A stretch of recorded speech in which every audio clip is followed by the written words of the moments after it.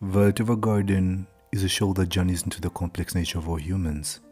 It looks at the development process of our rational minds, but most importantly, our emotional development. It furthermore adds a theme that focuses on the process of dealing with loss. In many cultures, violets represent modesty and faithfulness, themes that I could say play into this work of art. To be honest, being human is hard enough with all the complex notions and emotions we experience and constantly have to handle each and every single day. This is truly one of the most beautiful shows I've ever had the honor of watching. To be honest, I could genuinely feel myself grow alongside Violet as she embarked on her journey to find out what the words "I love you" mean. True to form, the animation is breathtaking. The sensitivity in the detail is amazing. From the purple flowers slowly opening their bulbs to greet the sunshine, to the morning dew sliding down freshly cut blades of grass. But ironically enough though, the protagonist, Violet Evergarden, seemed to remain in a world of black and white. Even though her eyes could be said to resemble the ocean in its calmness, but equally in its coldness. You see, the truth is, Violet could never comprehend emotions, and because of this, she carried a cold demeanor that caused people to fear her or to just simply stay away from her. But that is up to the moment she met Major Gilbert Bougainvillea, a man who treated her as more than just an emotionless tool, but rather as a human being. To be honest, I can't seem to find the right words to express just how beautiful this anime is. But even though, I'll do my best. So the quest to find out what those words mean began when she lost the man who gave her the experiences needed to start her life. Major Gilbert could be said to be the main reason for her existence. He was the center of our world. As long as he was by her side, everything made sense, to the point that he could send her into a burning building and she would gladly do it. You see, his orders were what kept her going, and this is a theme that played a huge role in her identity as the Major's too. And when he went missing, his last words latched on to her and her mind obsessed over these words: "I love you, live and be free." Now, as I mentioned before, her eyes had an emotionless vibe that could truly be felt in each and every scene. But this was simply because she had no understanding of what these emotions were called. So she could feel them, but she didn't know what association each feeling had to specific words. An example of this was in the moment when she came across the brooch, which resembled Gilbert's eyes. She knew it made her feel a certain way, but she didn't know what to call this sensation, until it was explained to her that what she felt is the appreciation of its beauty. Of course, she was then able to express herself and admit that the first time she saw the Major's eyes, she thought they were the most beautiful thing she had ever seen. I can only presume because of the warmth and kindness they carried, but she didn't know how to express this. And as her journey began, she displayed this ignorance over the emotions others had and came off as cold and unsympathetic towards the people around her. You see, it was different in the army. She wasn't measured by her empathy, but rather her ability to obey orders and execute commands rationally and accurately. Now, as a person who finds it hard to understand sentimentality, to be honest, I could relate to her, and I understood her confusion. But you see, guys, apart from this cold demeanor she exhibited, Violet was suffering, and because of something that she had no knowledge of. You see, her grey existence had shielded her from all the sound and intensity of life, much like a not-soundless film. The truth is, inasmuch as being human means experiencing all the beauty of life and the bliss it has to offer, there is that darkness it casts over us sometimes, mostly in the form of our own foolishness and folly. But in our case, it was a matter of, well, mistakes. In her endeavor to unwrap the cold and emotionless exterior she carried, seeking to understand the meaning of the last words spoken to her by the Major, she neglected the negative aspect of this revelation she sought out. As Hudgens put it, "You don't realize your body is on fire and burning up because of the things you've done." Lieutenant Hudgens was a man who had willingly taken part in the war. Unlike Violet, who was simply a tool in the conflict, and unlike her, he felt the weight of each life he had taken. Violet was his redemption, and his company was the means he used to atone for his sins. So rather than take lives, he could bring people together. The grayness that Violet had was a comfort. It delivered quick, slight jokes that could be picked up at certain moments during the show.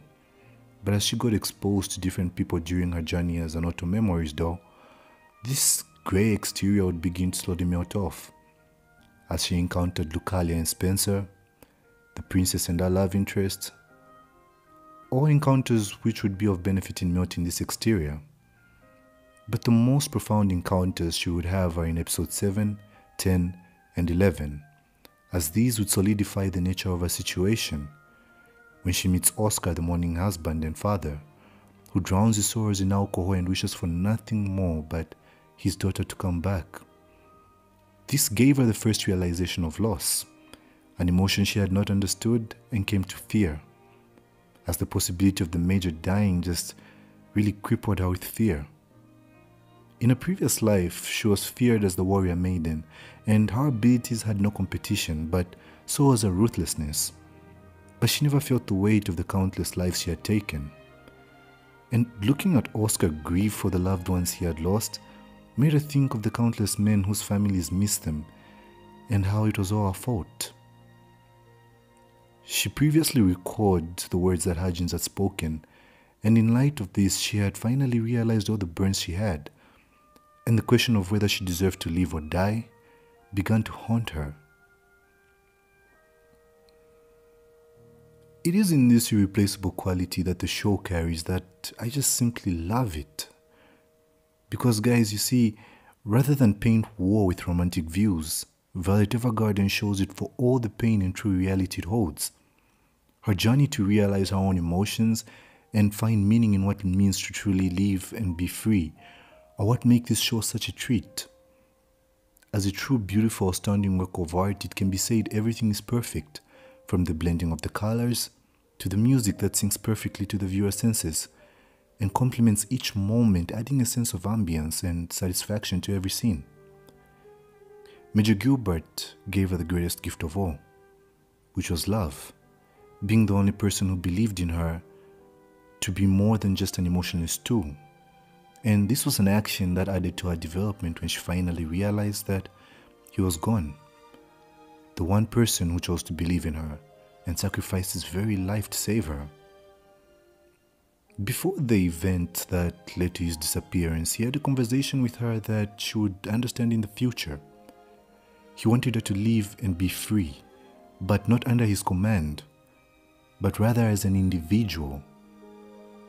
His greatest worry was that after the war, Violet would be left empty, because guys, there would be no purpose for a tool like her. Which brings me to a statement she had made before. I am a tool that is not useful, and as such, I must be discarded as one.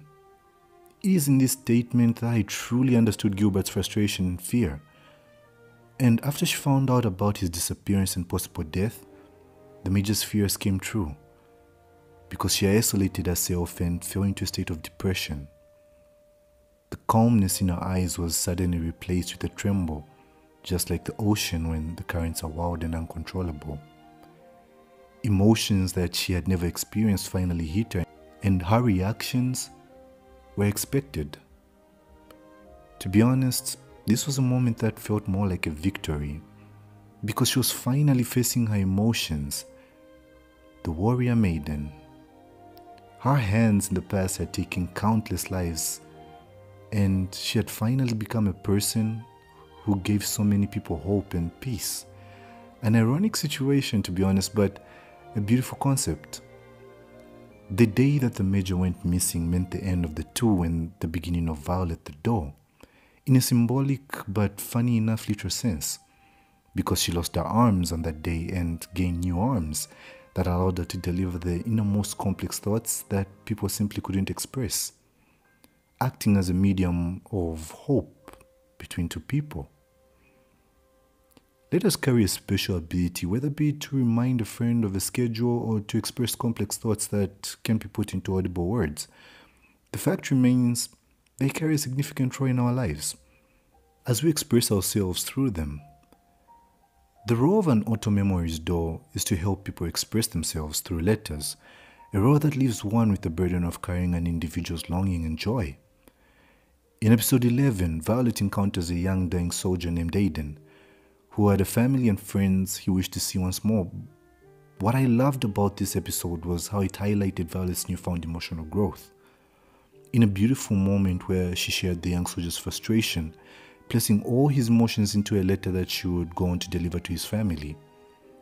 The beauty of a moment that her path to redemption was finally realized, and the hands that once took, now saved, proving the words Hajin spoke to her. You cannot change the past, but you cannot change the good deeds you have done as a doll. From cold and unsympathetic to kind and generous. Now, while the pacing of the show can be quite irritating, this irreplaceable quality it carries makes it worth watching. Taking this journey and understanding her emotions, I can honestly say I didn't want this story to end. Because as a person who's going through grief, it gave me a sense of peace and tranquility. A feeling I haven't felt in a while.